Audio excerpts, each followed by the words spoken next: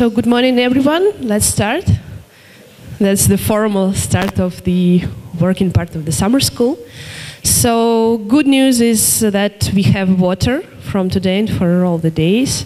It's there in the corner. Feel free to take the bottles if you need them. And now I'll give the floor to Maria Yutkevich, who is the head of the Center for Institutional Studies at the Higher School of Economics. Good morning, everyone. On behalf of Higher School of Economics, I'd like to welcome everybody here in Moscow in such a sunny weather and at HEC. And since I was late yesterday and I missed an important part of yesterday's meeting or presentation, I'll say a few words about myself. As Masha said, I'm the head of the Center for Institutional Studies, who organized all this summer school for quite many years. And I'm also a vice rector for research at Higher School of Economics. And I also do some research in economics of education. Why I'm doing that? Because I'm a lazy person, and since I like empirics, I don't want to go far from the university in the industry to get data. So I get data for my research around myself, and my position of vice rector helps me to get empirics on how people behave at universities. So that's why I'm doing this research in there, economics of education, together with my colleagues. I'd like to say a few words about the summer school you're attending. It's the summer school number 8 in a row. We started in 2007 with a small summer school with an idea to bring together people who are interested in their institutional economics from Russian regional universities. So we had all regions across Russia, and it was completely Russian summer school. Everybody talked Russian there, and we spent several years bringing people from the regions and working with them and making good friends and contacts. And after that, we invited John for our, I think, 5th summer school, and that's changed everything because John didn't speak any Russian, so people had to switch into English to get a chance to talk to him and to listen to his lecture, as that's what completely changed everything because it became their international summer school. And after that, we thought that that's a good idea to bring not Russian faculty, but the international faculty and make everybody learn how to do the international research. That's how we started the Russian International Summer School in institutional economics. And now we have the international faculty here, and it's my pleasure to welcome you all here. Thanks for coming and thanks for spending time with us. And we also have the international participants. I think half of you came from different countries and half of you came from Russia. And that's great that we can be here together for a week. Several points about the summer school. I think the main idea for the summer school is to bring you and us all together to share the ideas of institutional economics and share the ideas of your own research and presenting your own research and getting feedback. So please appreciate time your colleagues spend with you on that and also give your own feedback. I think it's really important that everybody can share their feedback on what other people doing. That's an important part of the summer school. So once you come to your hotel room or say restaurant to take something to eat, don't forget to say what you are doing about research of your colleague honestly. That will cheer up everybody. So it's really important to work together collaboratively. So that means that there are a couple of simple rules for that. First, we'd like to ask you not to use your computers and laptops and mobile phones and everything which might distract you from being part of the venture during the lectures and seminars. If someone is presenting the research, imagine that your national team is playing 5 last minutes of football game and watch it as attentively as if that's your favorite team, and then that's it. So that's it. Get fun, get new ideas, get new friends, get new co-authors, because our statistics demonstrate that many people who met here each other for the first time are now co-authors in good journals, and also try to to find people to work with. And that's our pleasure to have you here for a week.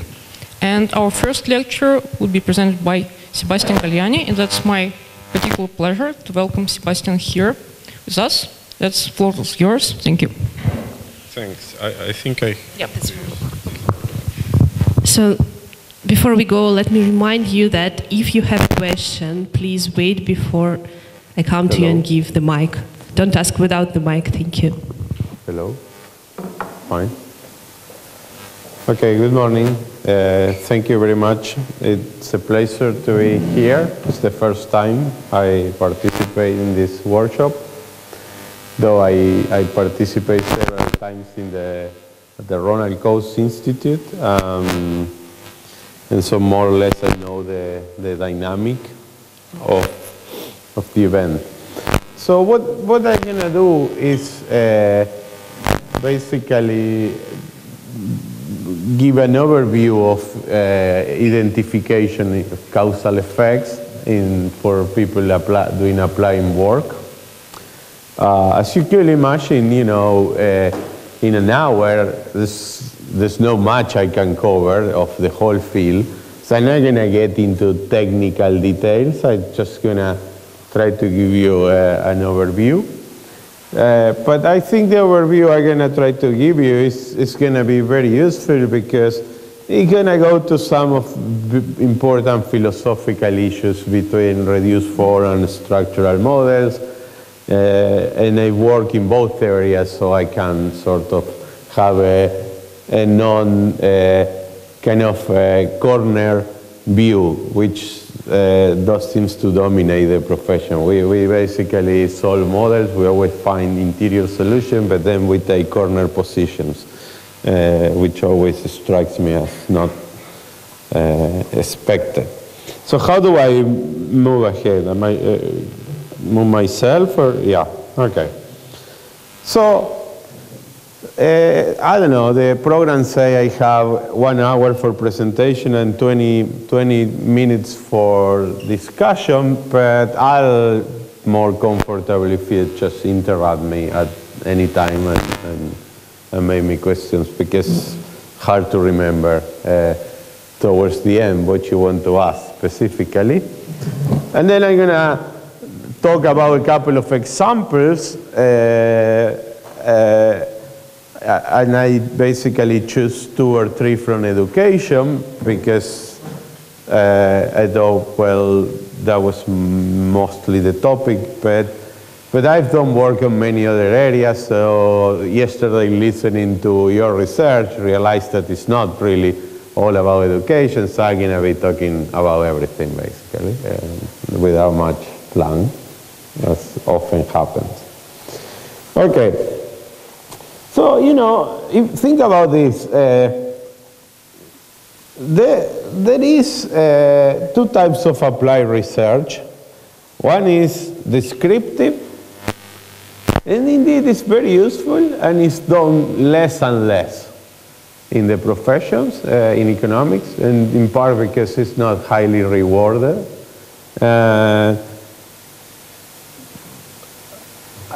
And so a good example of very good descriptive research is labor economics. In labor economics, they've always been doing extremely interesting descriptive stuff, which basically is useful because it's where we learn about what's going on in the world. So, for example, now in development, there's less of that, although a good example will be all these descriptive studies to what happened to poverty around the world in the last 30 years. And then I'm going to be talking about that research today, but it's a research I highly value.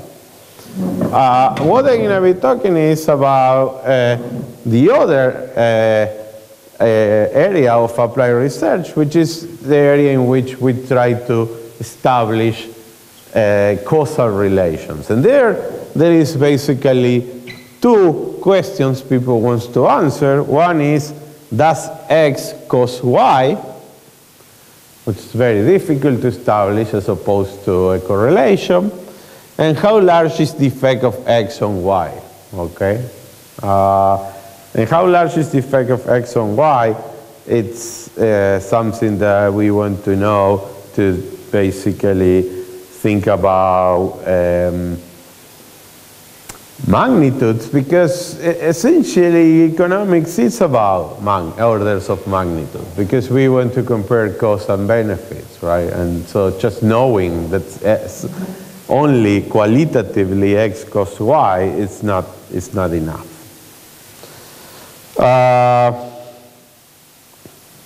And why we're interested in this question, as I say, well, mostly for theoretical considerations, but also because of policy concerns.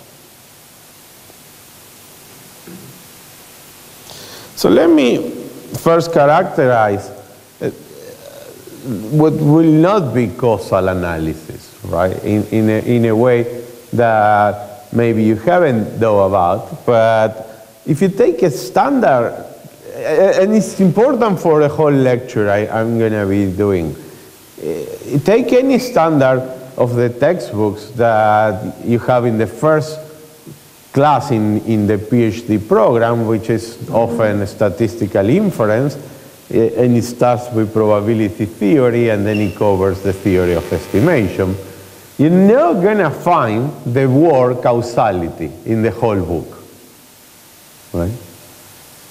Causality is not something that you'll find in a standard statistical textbook, and that is basically something that it is problematic, because then different disciplines have been thinking about causality with different frameworks, okay?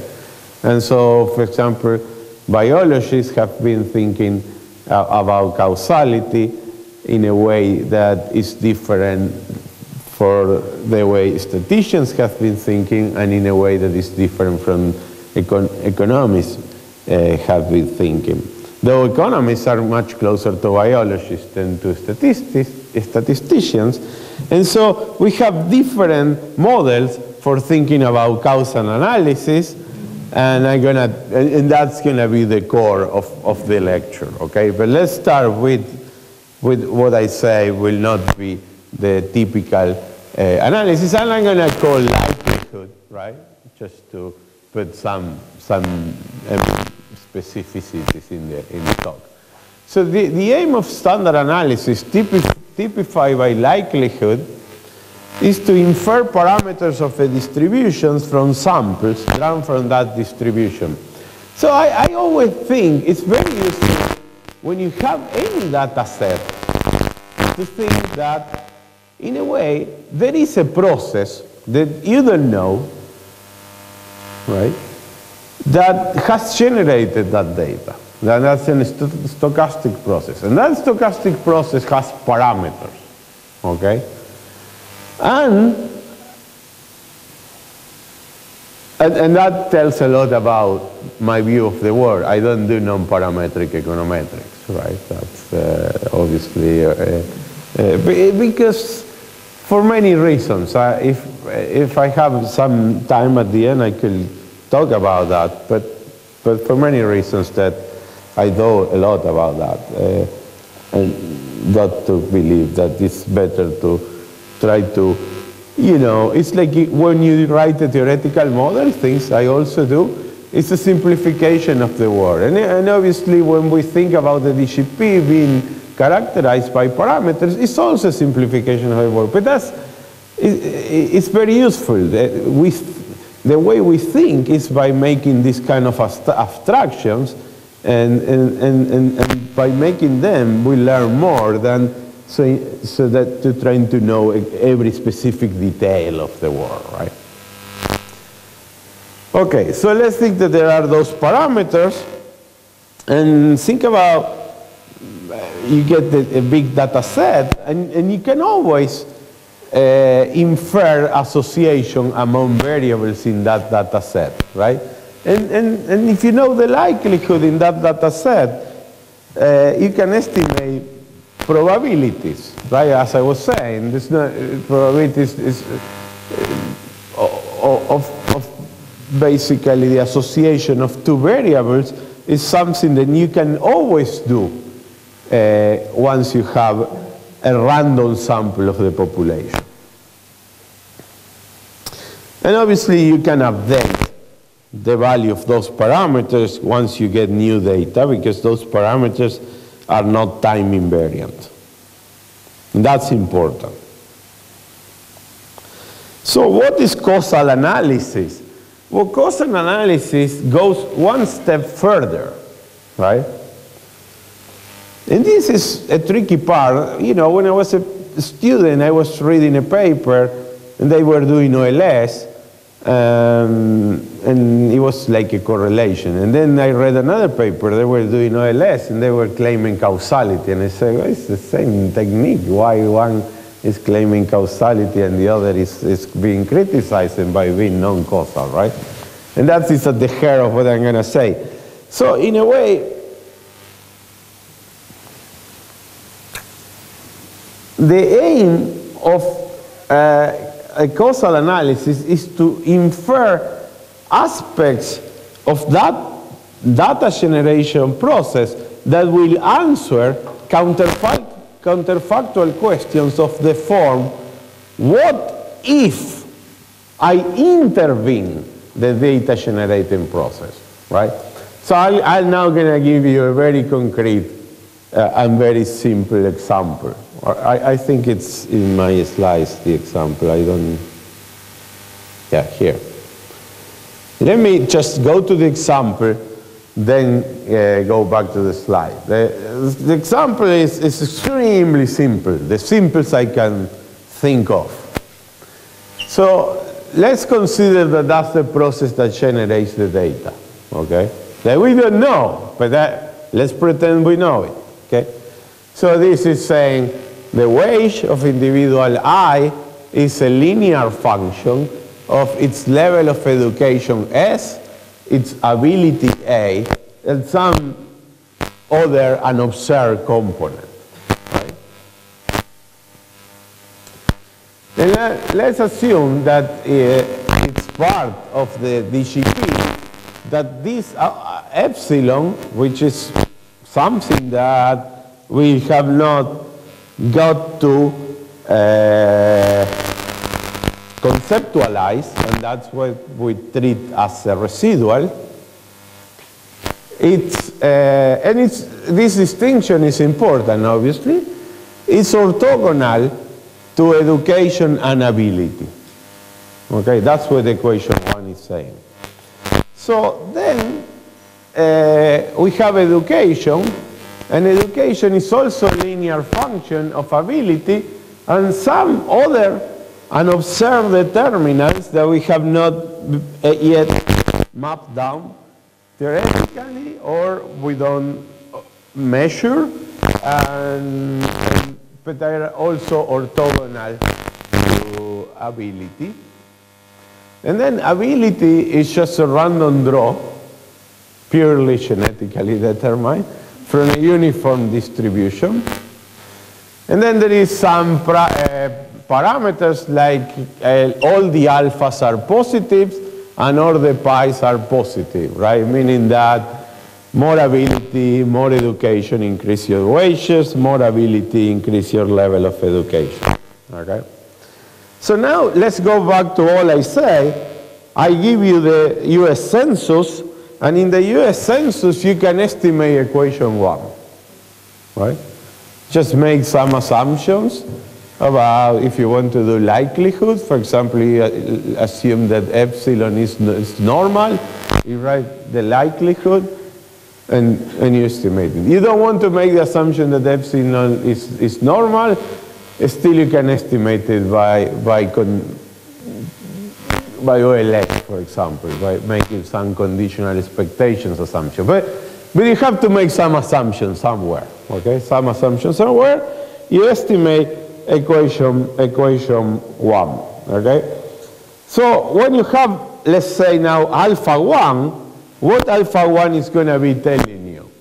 Alpha 1 is going to be telling you how much wages will increase, or that's the way you want to read it, right?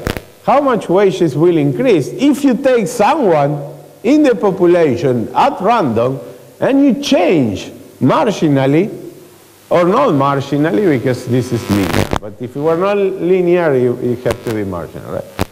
But because it's linear, it doesn't need to be marginal if you change S. So let's say if I increase S in an extra year of education for some individual I, alpha I want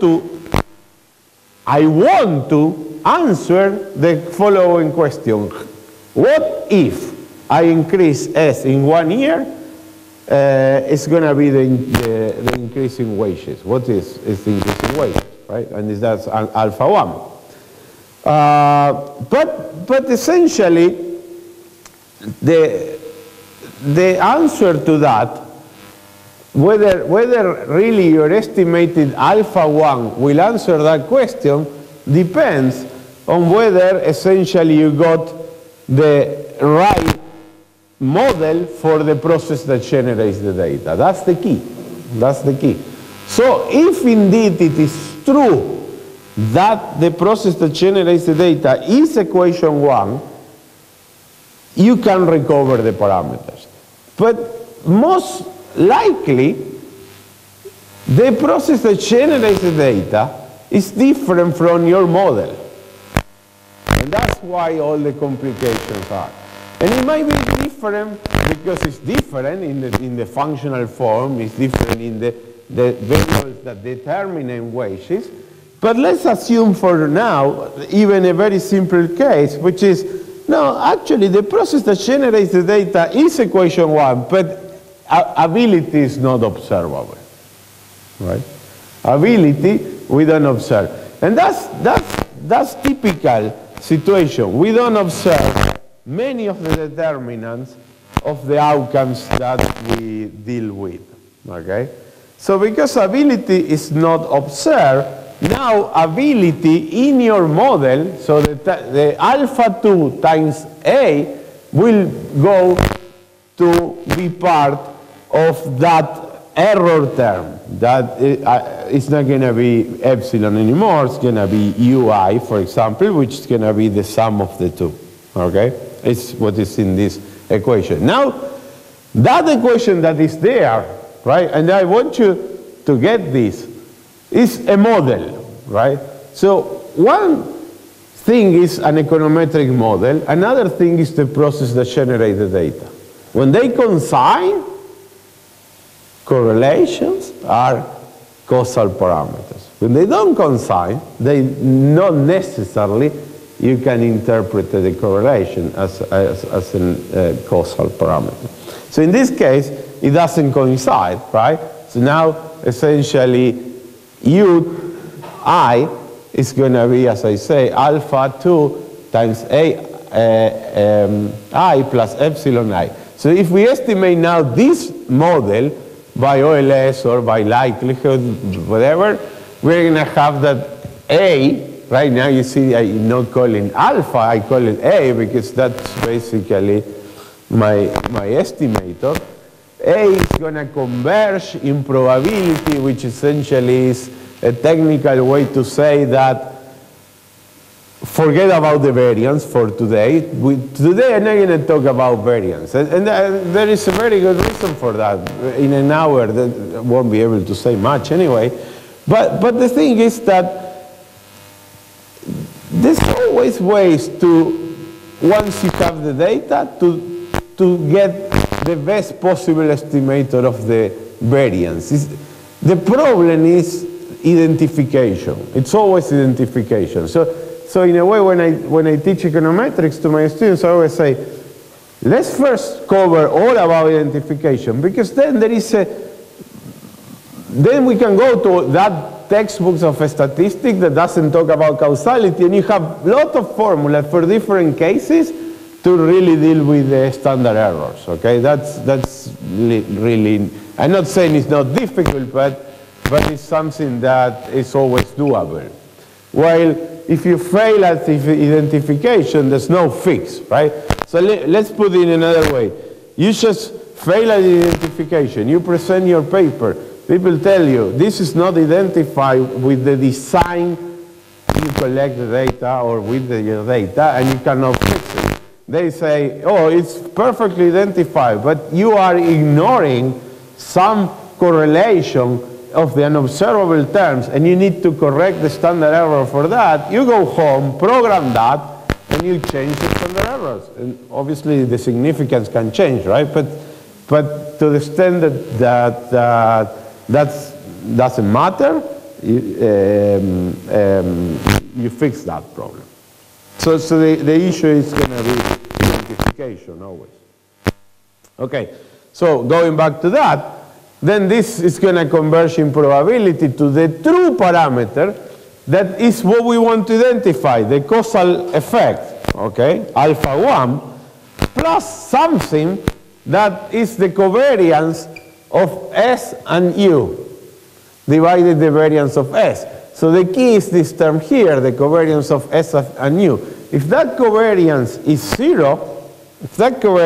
0, then you're fine. If that covariance is not 0, then you don't recover the causal effect, okay?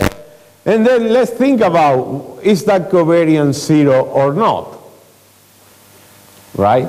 So, is it 0 or not? A question. No, right? It's not 0 because we already know that S is correlated with A. That's what we say in the process that generates the data, okay? And because S is correlated with A, then if we came here, U is a linear combination of S, then S is correlated with U, then it's not 0. Now, let me tell you something very important. This is an example for the blackboard. Right? In the blackboard, we can always work out this.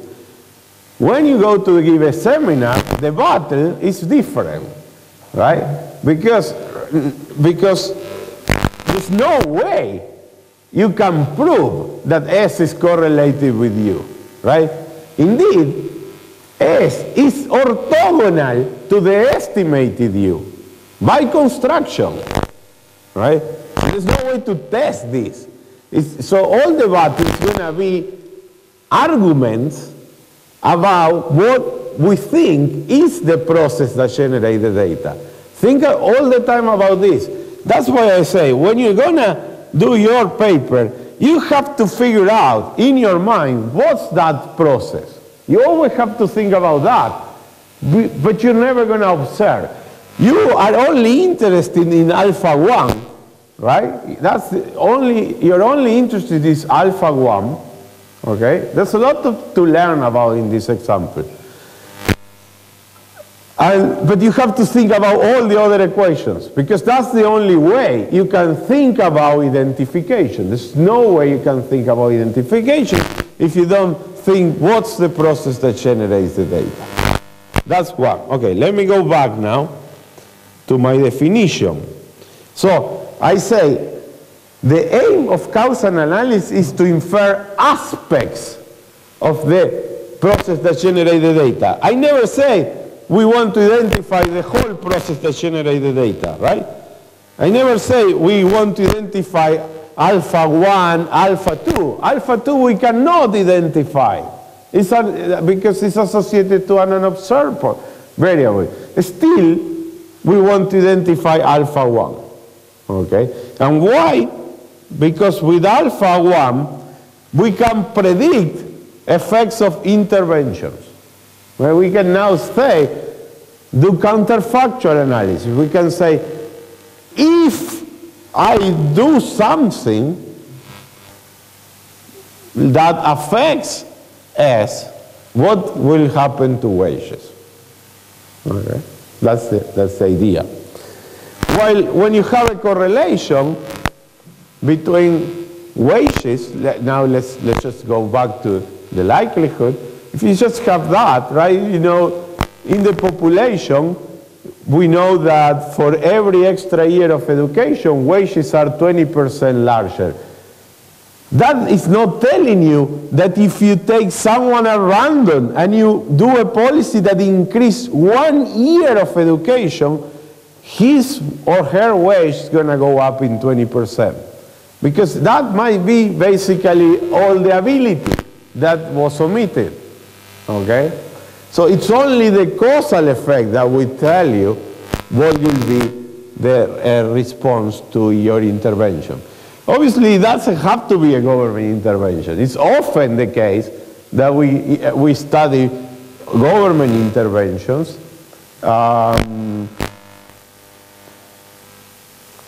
Maybe because of a bias, that we think that governments are not doing the optimal thing and private firms are. But it's tricky because, especially when we get to structural models,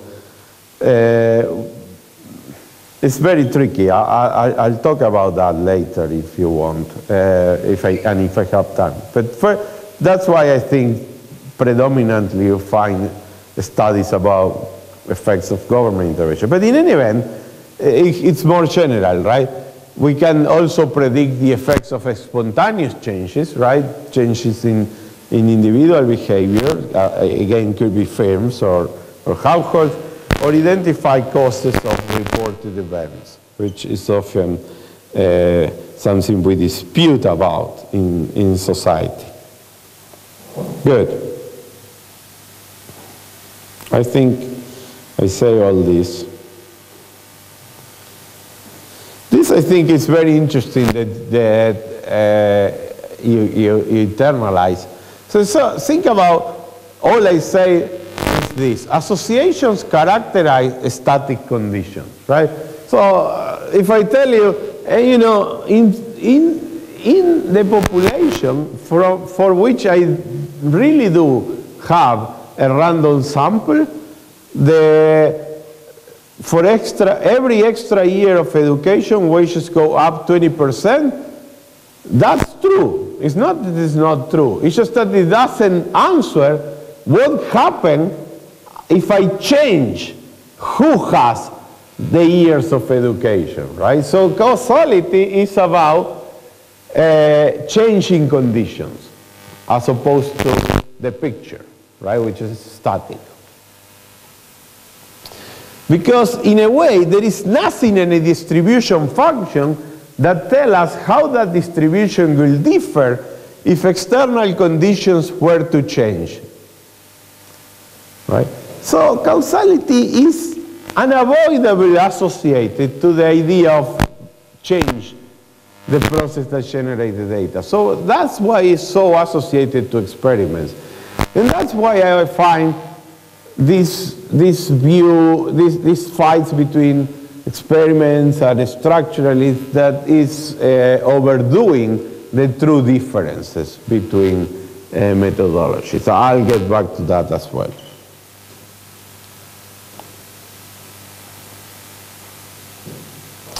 Okay, so then, as I say, the several language of causality in different sciences, and if you talk to philosophers, it's even worse, so just don't do it.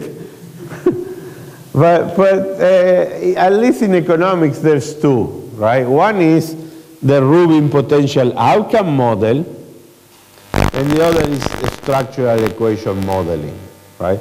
One goes back to Rubin, a statistician, a very nice paper in 1974, and the other goes back to the work of Abelmo and all the Coles Commission and all the work econometricians done in the 60s to now. But I always recommend my students to still go to Abelmo Econometrica 1943 paper, which I think it's extremely good paper. And that it's very interesting because when you see how Abelmo defined structural parameters, he always makes reference to the thought experiment that you should do to conceive the parameter, right? That's why there is such an intimate relation between structural models and its conceptual experiments. Okay, let me start with the Rubin causal model. It's very, very simple. So these two models are different, but The reason I'm going to talk a bit about both is because now when you read applied papers, people don't often make clear to which model they are reporting, okay, or they are using. And there are similitudes, but there are differences between what you learn in one setup and in another. And so that's what I'm going to do. But I start by the Rubin causal model because it's so natural a way to think that I think it's better to start there. So in this model, we're never going to talk about this error term, right, that I have before, these unobservables. And so the people that work more in this literature likes to call the mythical error term of the econometrician. So basically, let's think about there is a population, P, and there's units in this population, and then there is causes, and the causes will be D, and the causes are in some set, okay? So there could be many causes, but I'm going to focus to the most widely used example, which is like a treatment in medicine, right? Think of a cause could be that you receive a treatment and then D is equal to 1, and if you don't receive a treatment, which could be a drug, for example, then D is equal to 0. But as I say, it doesn't have to be this 0-1 setup. So in this model, there is three basically primitives. One is the units. These are physical objects, for example, a person at a particular point in time. There are treatments, and these are actions that can be applied or withheld from a unit. And then there are potential outcomes. And so these are the results of the treatment. So for every unit I, we will think that there is an outcome when that unit is treated, and there is an outcome when that unit is not treated. And also, there are attributes, right? There are attributes associated to units, but there are no causal effects associated to attributes. And the reason is because you cannot essentially manipulate attributes. So, for example, if this is important, suppose that an attribute is the gender of the unit, okay? So it's male or female. There is no causal effect of being a male because you cannot manipulate it, right? So essentially, it's not defined. That's an attribute.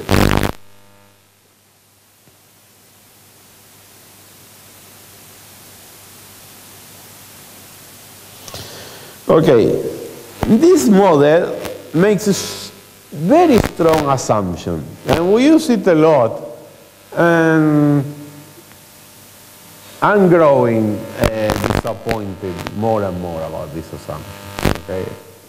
This is called a stable unit treatment value assumption, and it says something very, very simple. It says that the potential outcome of every unit, it's only a function of the treatment that unit received and nothing else, okay? This rules out externalities, it rules out equilibrium effects. So this model was conceived for very small scale experiments where there's no externalities. But in economics, then we end up using it into frameworks where there might be equilibrium effects or externalities, and that's obviously problematic if the model violates SUDVA. Right? That doesn't mean there are not designs to control for that, but then you move to some more structure, and that I will basically prefer to call it a structural model.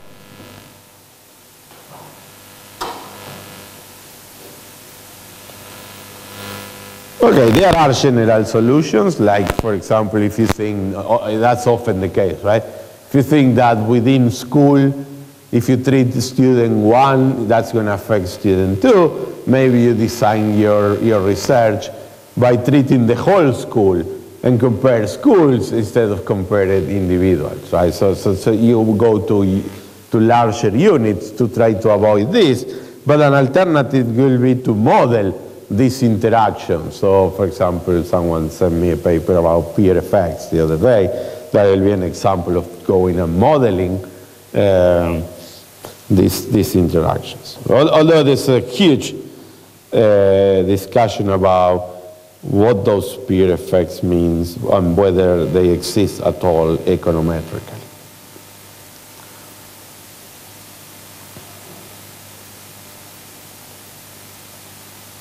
Okay, so under this model, we can write, now this is important, yi is the outcome that we observe in the data set. So every time you observe in your data set the outcome, let's say wages as before, for every individual, now in this, if you think in this framework, you have to think that some individuals are showing one potential outcome, the outcome when they were treated, while the other individuals are showing you the potential outcome when they are not treated. But there is the fundamental problem of causal identification, which is there's no single individual in your data set that shows you both potential outcomes. Okay? Think about that, because if we are going, that's why I like to start with this model, because if I have to give you a definition of a causal effect, this model is super nice. It tells you, well, let's come up with a definition of what's the causal effect, right? It's very simple. It's the difference between the two potential outcomes, right? I can define it for every individual. For individual I can say the causal effect of treatment D equal 1 instead of treatment D equals 0 is just the difference of the two potential outcomes. And if individuals were showing us the two potential outcomes, then identification of causal effect will be trivial. Not only trivial, I could say what is the causal effect of treatment for every possible individual. For every individual in the population, I can say, well, the causal effect of this lecture for me is 0. I know all the stuff. And for some of you, it's very large, and for some of you, it's also 0 because you know all this stuff, right? So this delta I will be different across individuals. But the fundamental problem of causal inference is that there's no single individual that shows us both, right? So what do we do? By the way, this is called the scientific solution to the problem of causal inference. So what we do is we give up. We don't try to get the scientific solution. We just go for a statistical solution. And the statistical solution is to take the average across the population of the delta i's. Right? And now we say, okay, I just cannot tell you what's the causal effect of this lecture to Sean that he listened already 10 times. It must be negative at this point, especially this time in the morning. But the average, I hope, is positive. The average, I hope, is positive. But then, if you are following me, you can say, oh, but you know, still, the average is the expectation of Y1 over the whole population, minus the expectation of Y1 over the whole population. And you still don't have I1 for the whole population, and you still don't have I1 for the whole population. So how do you solve the problem by going to the average? Well, just by going to the average, I didn't solve the problem. I only got a possibility of solving the problem. right?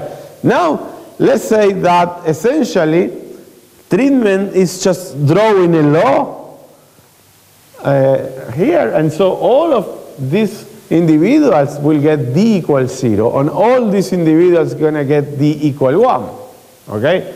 And now it's the trick. Now it's the trick. All of you will show me I1. So I can compute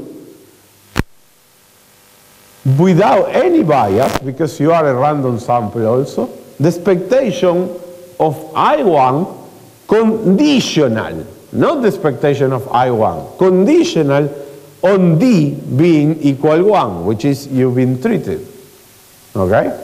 And for you, I can compute trivially using the sample analog. Every time I say trivial, I mean using the sample analog. It's the conditional expectation of I0 given D equals 0. So now what should be the trick? The trick is that conditioning on D doesn't change the expectation. If conditioning on D doesn't change the expectation, then the expectation of I1 condition on D equal 1 is equal to the expectation of I1. I just got the expectation of I1.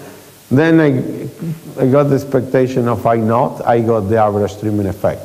So what does it mean in an intuitive way that the expectation of I condition on D is equal to the expectation of D?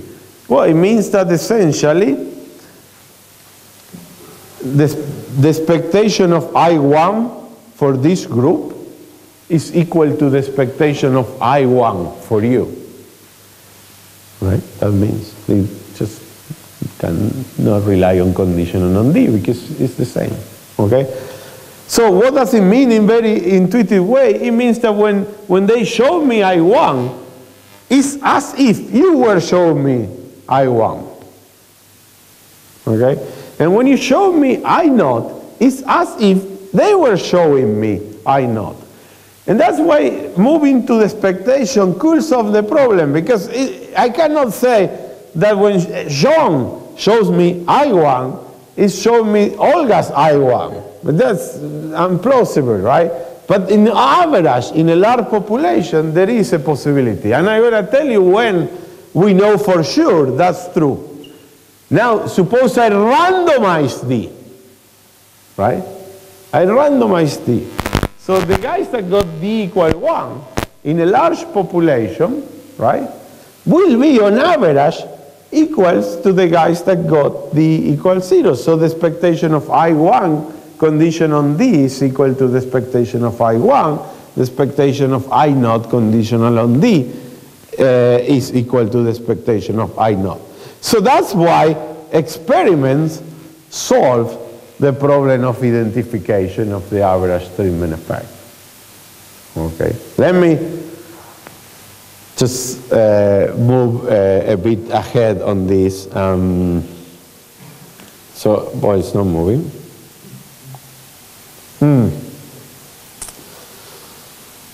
Assignment mechanisms.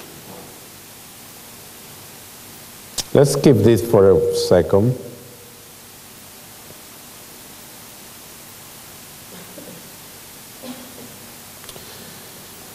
Yeah, let's not skip it. Let's just talk about assignment mechanisms. There is 3 types of assignment mechanisms. So now I'm going to summarize all the econometrics with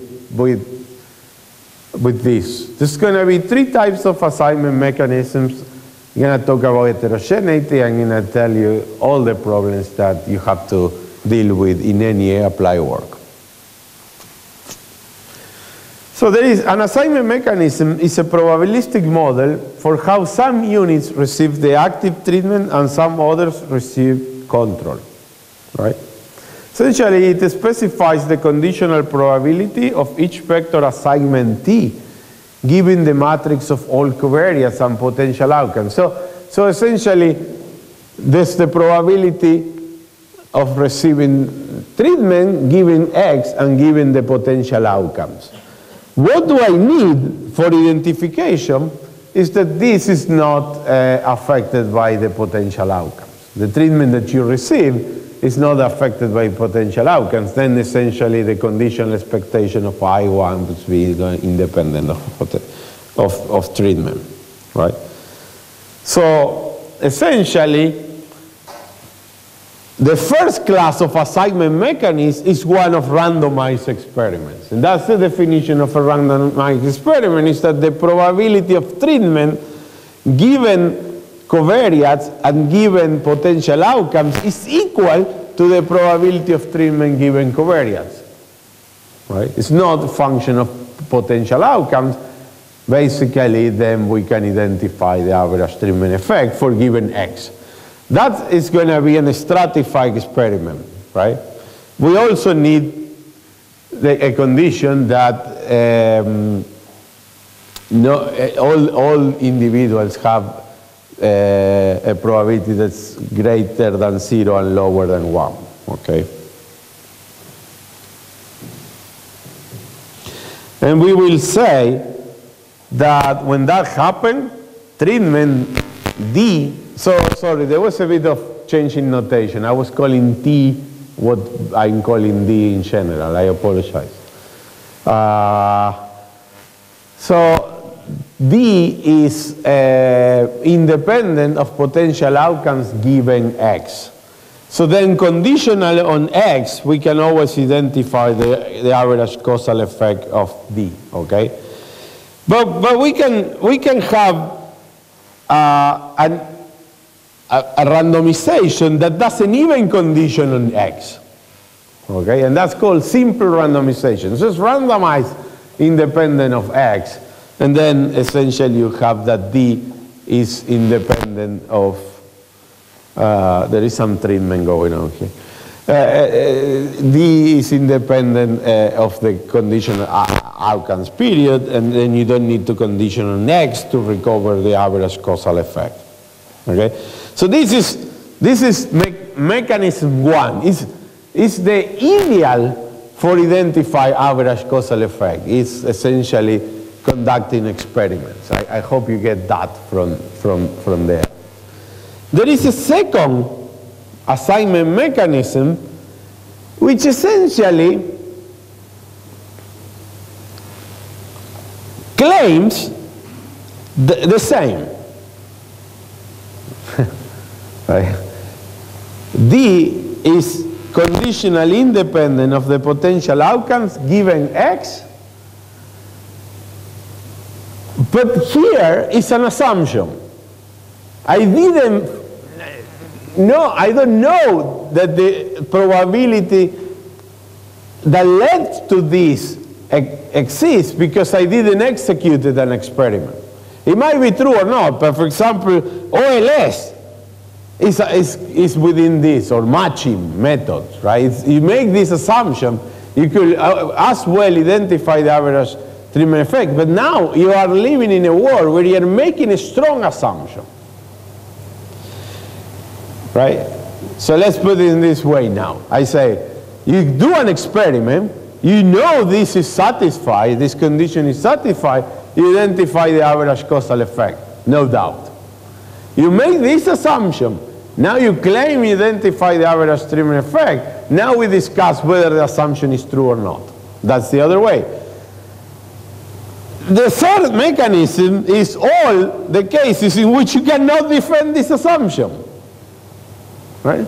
And that's everything that exists.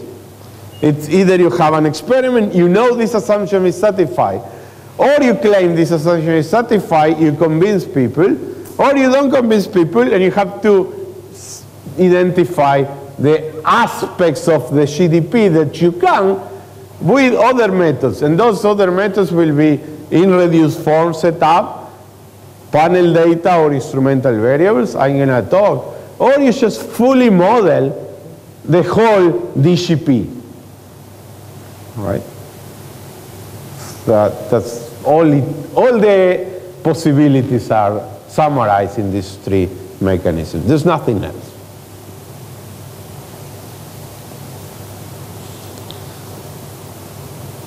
Obviously, as I say, if we have a randomization condition on X, or if we make the the ignorability assumption condition on X, we first going to recover the average treatment effect for X, and then we need to integrate over the distribution of X to get the average treatment effect, okay? There is a different parameter that is very useful, and it's not, you know, I just say, well, once, remember, we define the causal effect delta I as I1 minus I0, and then I say, well, we're never going to get to estimate delta 1. Let's just take the average. But that was arbitrary, right? That was a statistical solution to the problem of causal inference. I could have imagined other, and actually in the literature there's not even two, there's many. Heckman had several parameters, several averages that could be interesting. And not only average, they could be quantiles, right? There could be other moments in the population. But one that attracted a lot of attention is the average treatment effect on the treated, right? What's the difference between the average treatment effect and the average treatment on the treated? The difference is that then we condition on being treated. So now let's go back to the example. This group was treated. So if I now want to estimate the average treatment effect for them, what do I need? I need the average outcome under treatment for them. That I always have it. They were showing me that, right? So what they don't show me is the average effect under no treated. So now I will take the other group and use them to estimate the average effect for this group, right? So what I need is that for identification now of the treatment on the treated is less, is much less than what I need for the average treatment effect. Okay, why? Why? Because for the average treatment effect, I needed two counterfactuals. I needed two. I need to estimate what would have happened to them if they would have not been treated, borrowing the outcomes of the control group. But I also need what would have happened to the control group if they would have been treated, and for that I would have borrowed the outcomes from the treatment group.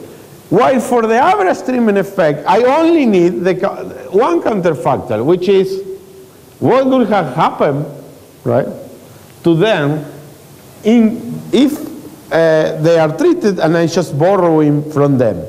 If you think about, you might think, well, you know, this guy is not making sense. This is all abstract. Why just needing only one counterfactual will have make such a difference in terms of identification? Yes, I'll tell you why. There is a very obvious selection, right? The selection based on the gains, right? So they selected based on the gains, right? Then it's implausible that essentially when they show me I1, that's a good counter estimate for the counterfactual of the people that did not select, because they have a lower gain. So there has to be that the I1 on average is lower, right? So I can, by focusing on treatment on the treated, I can accommodate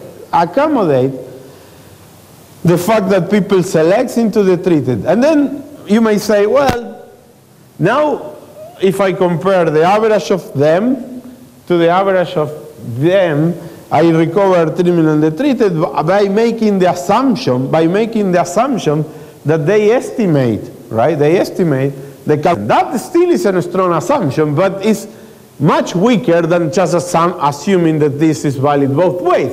And now, if I remove that assumption, I can say, well, in the context of panel data, I can accommodate the differences with the fixed effects, and I always can recover treatment on the treated with panel data. And that's why panel data is such a good method, okay? I'll talk later after the break on panel data, and I get back to this point.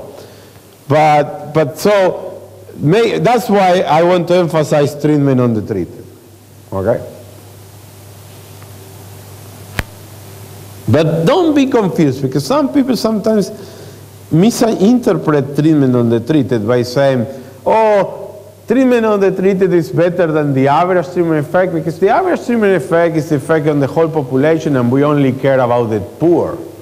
And so we need to look at only the effect of the poor. That has nothing to do with the difference between average treatment effect and treatment on the treated. So if you only care about the poor, that's fine. That's conditional on X. It's not conditional on being treated. On the poor, still there are treated and non-treated. And that's the difference between average treatment effect and treatment on the treated, right? It's not the fact that you take a subpopulation of the whole population. All right, so let me now, as I promised, summarize all this into a very nice equation. Let me just state the assumption. The assumptions are very simple. I'm in the potential outcome model. Every individual has two potential outcomes. And now the only thing I'm going to say is there is a proportion P that's going to get treated.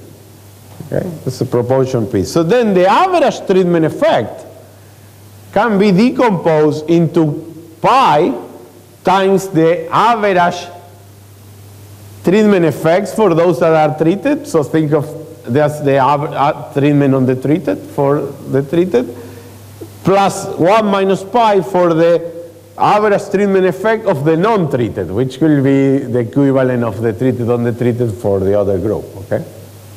So then if I do it very just substitutions and all that, I'm going to get to this formula. No, not this formula. This formula.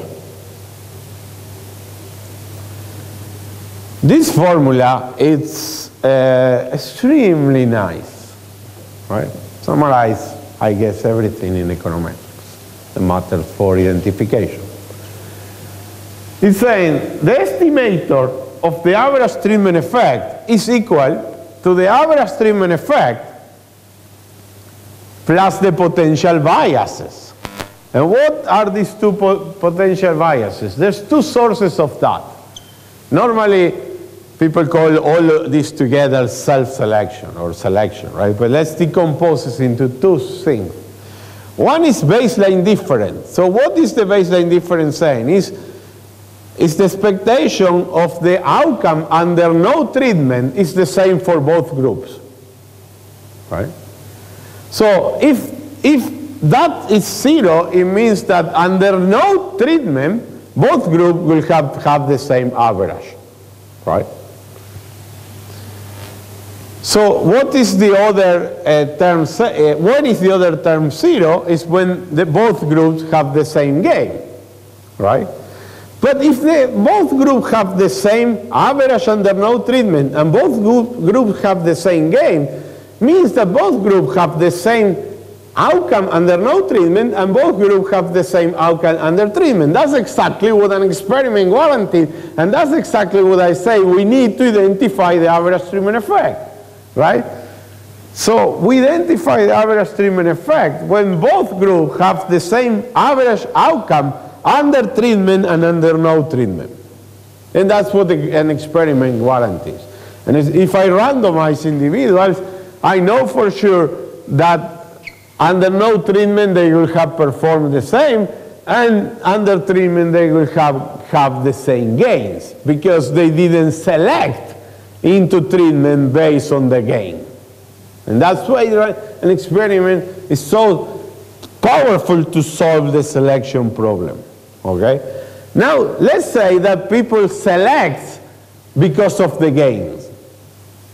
People select because of the gain. The people that is receiving treatment is the only people that will benefit, right?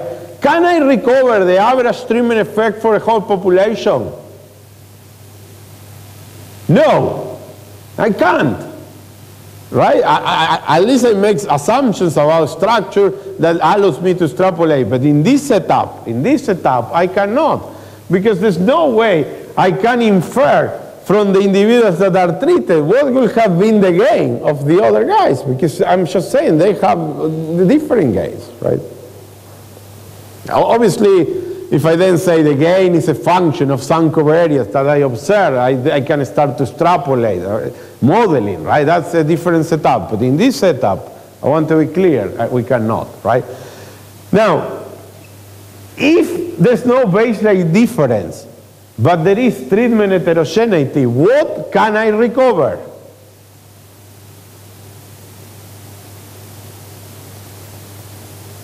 Treatment on the treated.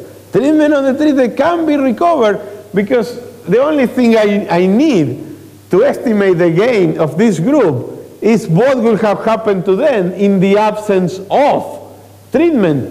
And that's exactly going to be estimated from the other group. If there's no baseline difference, then I can recover treatment on the treated. So treatment on the treated is a weaker it's a parameter that requires weaker assumptions to be identified, allows for selection based on the gains on the program, as long as there's no baseline selection. So, yeah. No. So, yeah, everyone can ask.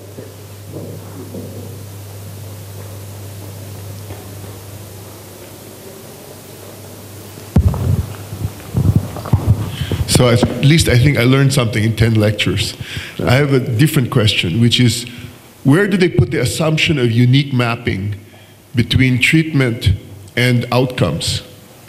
In other words, what if the treatments map onto multiple outcomes? So even if you have only one average treatment and you correctly randomize between the two groups, it is not guaranteed that if you repeat the treatment, you will get a similar outcome. So the way I think about this is that one of the things that bothers me in the medical literature is that they have all these control groups, right? And they're sort of fully randomized. But for medicines, they know that the majority of the time, there's a placebo effect even on the untreated group. So one problem you have is that imagine that the drug really is not... yeah, it's true. So that will be a violation of SUDVA in this model, right? That will be a violation of SUDVA because then in a way, you basically are, the potential outcome of the control group depends on the fact that others were treated and they received placebo, right?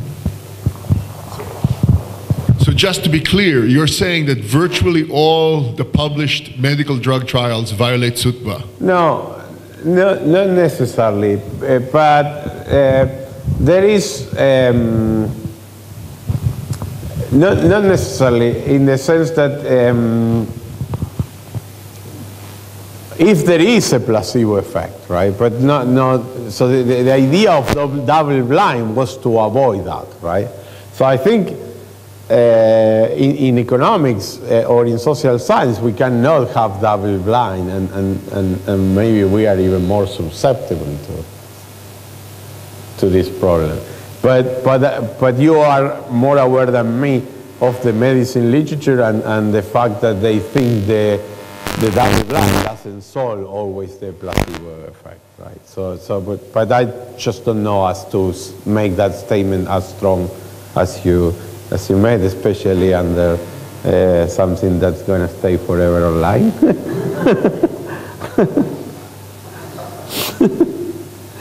So no, yeah, but I'll tell you something that is, in my view, more worrisome about. It's related in some sense, and I think it's more worrisome in medicine. And let me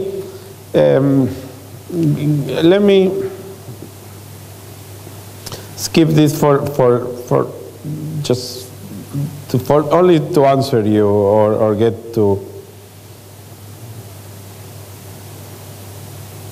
Maybe this is a bad idea.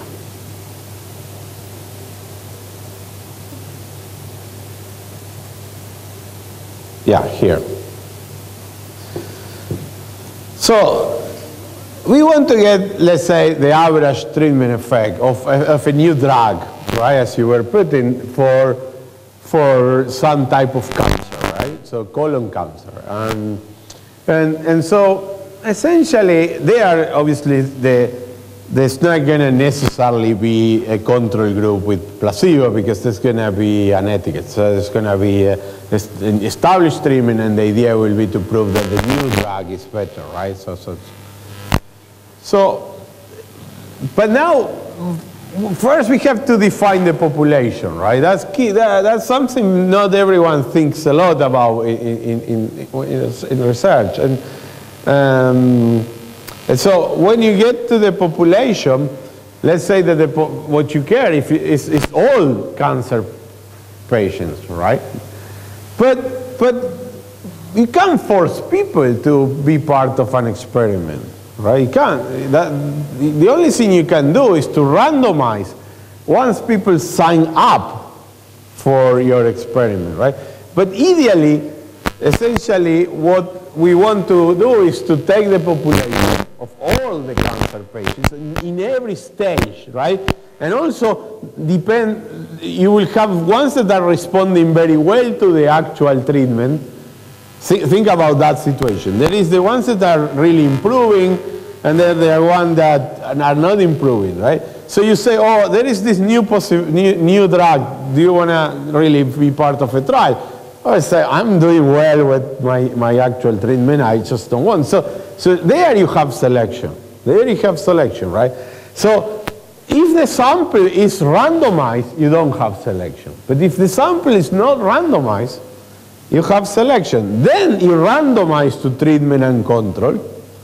And then you identify the causal effect. But that causal effect of that particular study is not representative of the causal effect in the population. And I think there's a lot of that into research, both in medicine, a lot in psychology, and a lot in economics as well, right? Because essentially, and that's why now we created this new language as well, of external validity and internal validity, right? The internal validity is the fact that you can attribute the average causal effect for your sample. But remember my first slide. We want to know about the parameters in the population, not in the sample. Obviously, if the sample is random of the population, there's no need to distinction. But because a lot of the studies we do not only in economics, as I say, in medicine, as you point out, in social science like psychology, are in my lab, in my hospital, in my villages in India, right? We are only randomizing at the second stage. That way, statisticians know this forever. This actually, I took it from Kish book, which is published in 1966, about basically the gold standard is not randomized, it's two-stage randomization, okay? I think this is more serious than any other stuff. Because you can easily see that if you read a paper of an RCT done in one hospital, and that hospital is among certain demographics, it's located in one area with certain demographics, what they learn there could not generalize at all to in many other populations, right?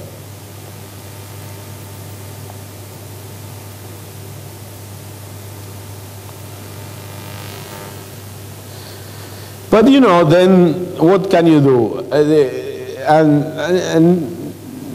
I think just not to be that pessimistic, you want to do, I think you want to replicate experiments in different populations. I really believe in that. I've done that twice already.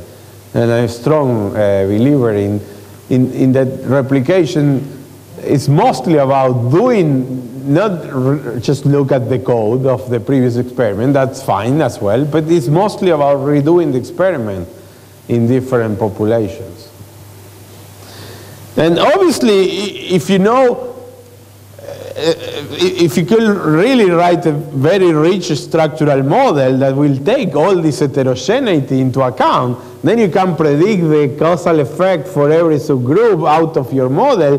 That will be great. You don't need all this. But we haven't really mapped down from theory all these nuisances in many cases as to only believe that we can do it with models. Although when it's possible, it's great. I'm not against that either. Actually, I'm much in favor about that. Okay, here I just have a serious problem with the slide, which I don't know how to solve it other than this. So let me now define a structural equation. You may say, why he's going to define a structural equation? Well, because in no econometric textbook is done. It's difficult. The structural equation seems to be what you write down there. But I have a problem because I say there is the DGP, there is the model, and they might be different. So what is the structural equation? So let me say that the equation y equals beta times x plus epsilon. It says to be structural if it's to be interpreted as follows. Okay? I'm going to read it. In an ideal experiment, and you see, this is in the Habermas spirit, that essentially when you write that equation there, you are thinking about a counterfactual experiment. In an ideal experiment where we control x to some value and any other set of variables C that are not containing x and y to some other value, the value y of the random variable y is given by the equation, and epsilon is not a function of x and z.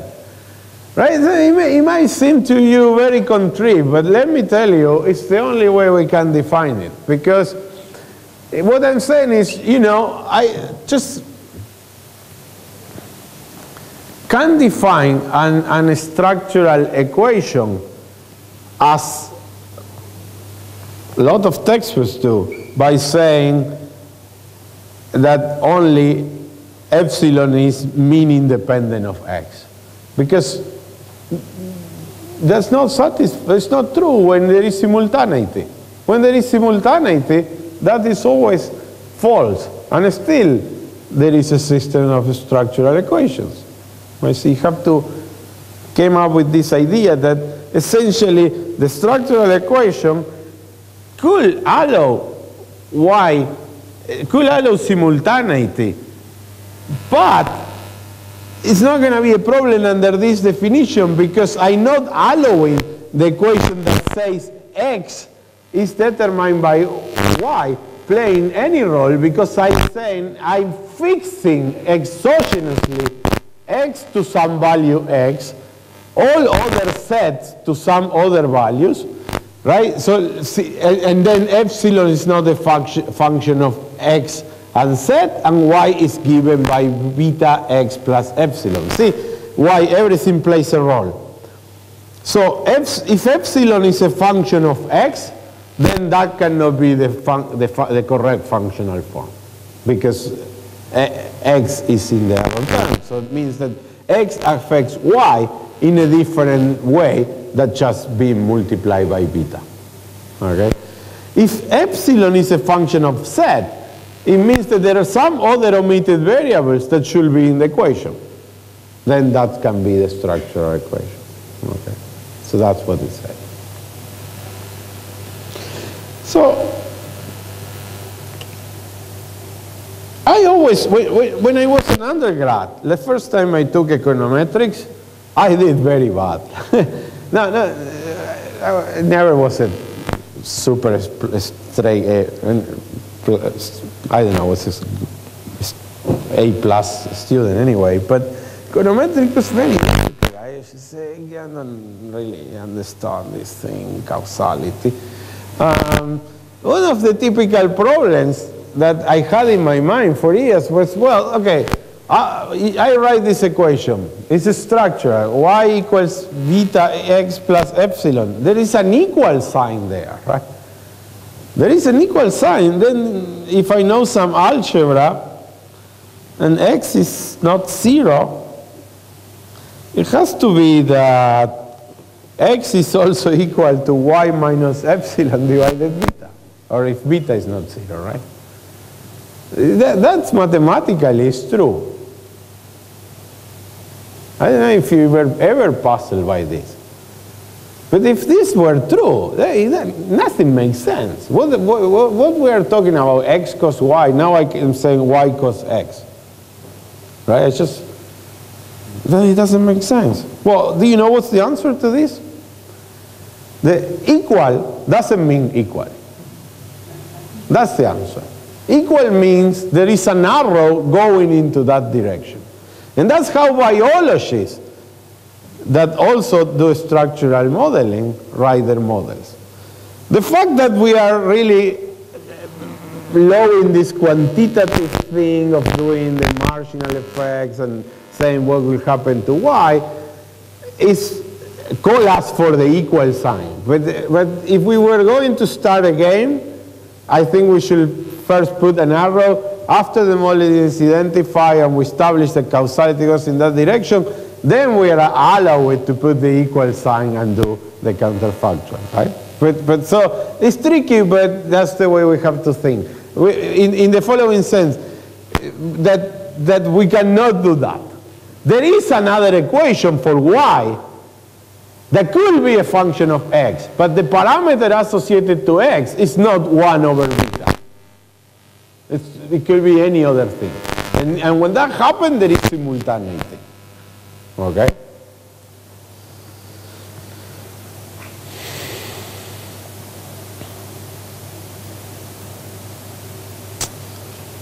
Not going to get into these T0 operators, going to be too technical now for 5 minutes. But let me essentially say that, yeah, I'm going to get here. Essentially, what all this complicated notation I have is to basically show that if I know the structural model, I can go to the Rubin model.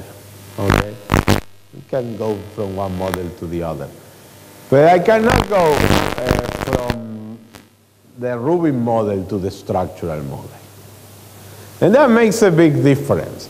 And that's why then we economists like, I guess, better structural models. They have more information. But we have to be careful now, and that's why I say I'm very open-minded and I try to see virtues on everything. It's kind of, you know, yeah. If you tell me, what do you prefer? The reduced form of the structural model at no cost, the structural model. I can always go back to the reduced form. But there is no at no cost, right? There is cost because there are no free lunches. And then that's the trade-off in every research. You need to learn how to assess and decide what is best to answer the question at hand. So let me clarify this with what I'm going to call direct and total effects, which in the literature I'll call structural and reduced form, but I think that's not the best terminology. Okay? So think about this model. This will be the equation 3 and 4 are now the process, the data generating process, the DGP. Yi is equal to beta 1 plus beta d times di plus beta x times xi plus ui.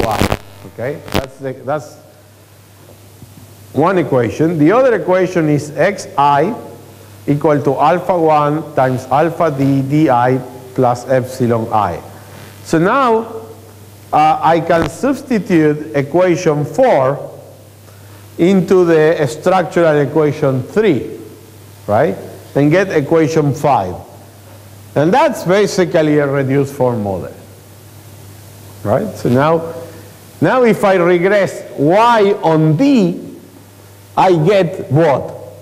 Beta d, and beta d is the direct effect, or what we econometricians call a structural parameter. It's the direct effect of d on y, right? And now you'll see what I like to call direct and total. What's the total effect? The total effect is the one in the reduced form. And actually both are an interesting parameter. So it's not that one is much better than the other. Obviously, what is much better is to know equation 3 and equation 4. That's what I was saying. Because if I know equation 3 and equation 4, I can always get equation 5. However, if you only get equation 5, you can never go to separate the direct from the indirect effect. So you think that the total effect is the indirect effect plus the direct effect. And that will be optimal. You know everything. But that's much more difficult in terms of identification. There's no free lunch. So if you have to choose, well, you will choose what you can be identified. So suppose that now we randomize D, right? We randomize D.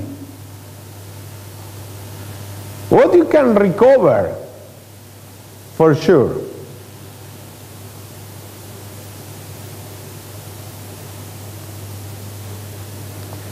Well, you can recover the total effect, right? Because you can always compare the mean of y for those that get b equal 1 to the mean of y for those that get b equals 0. That's this parameter here. So the Rubin causal model is about the total effect. It was never posed to separate the part effect that is direct from the part of the effect that is indirect. Right? There was no parameters there. It just say, what's the causal effect? Is the outcome under treatment and the outcome under no treatment? It's essentially estimating this equation. Right? It's the total effect. But we economists like a lot the direct effect and the indirect effects because they go to the core of cost-benefit analysis. Right? So let me give you an example.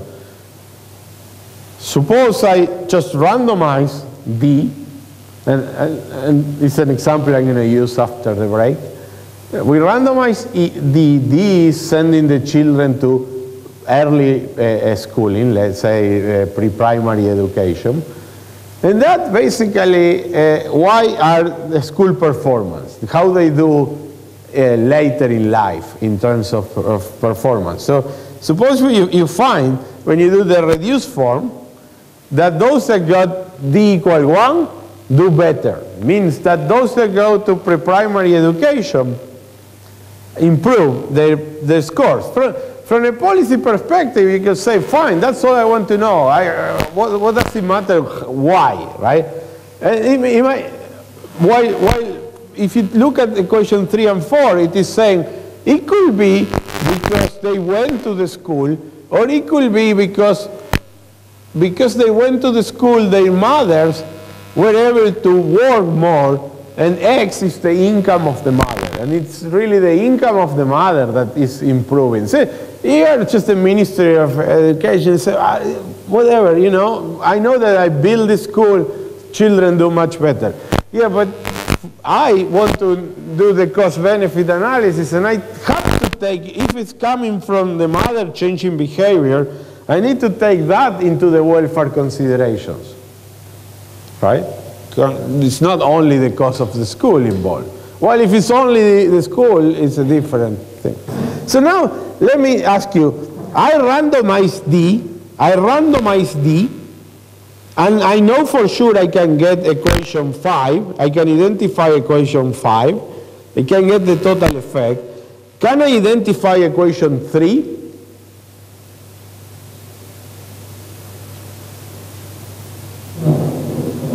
No, right? Still X is endogenous, and I don't have an instrument for X.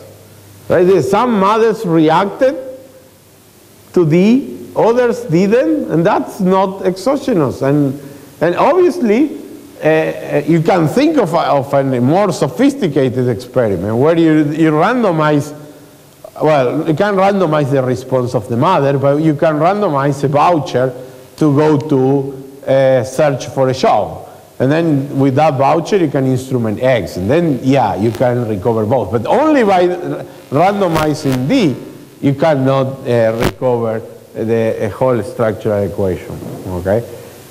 But we like to recover equation 3. So the thing that it's really at the frontier of research, and part of my most recent work, is to sort of have an experiment, estimate a structural model where a lot is identified through functional form assumptions, like here will be the effect of X identified through some assumptions, and then use the model to predict some moments of the experiment to kind of validate the assumptions I made. I can talk a bit more after the break. I think I have to stop now. But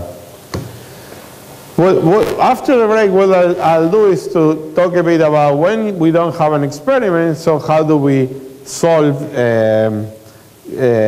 still these reduced form parameters with IB and panel data, and then I do a couple of examples. And then if I have time, I go back to the structural and combine with experiments.